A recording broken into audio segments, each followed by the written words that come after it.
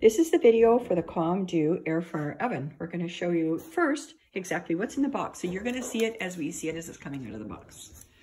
I had a lot of fun yesterday. I went and read through all of the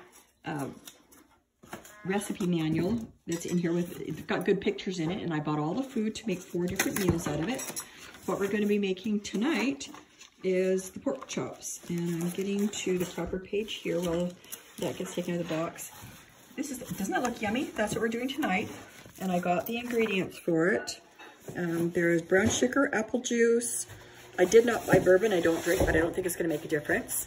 Black pepper, sea salt, bay leaf, and pork loin cutlets. So the very first thing we have to do is actually take the air fryer out of the box.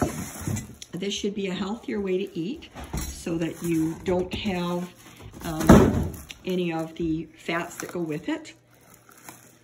Okay, there's the front of it here.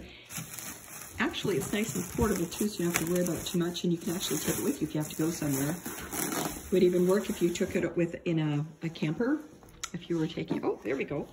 Okay, so this is what you've got. This looks like part of the rotisserie, and the forks.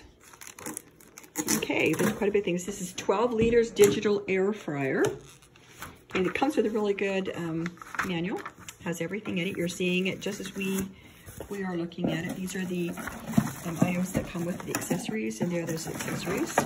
Oh, there's the mesh tray. I read a lot of the recipes that you needed to make things on a mesh tray, which shocked me because it's an air fryer, but one of the recipes in the back of the book, look, you can make brownies, apple crisps.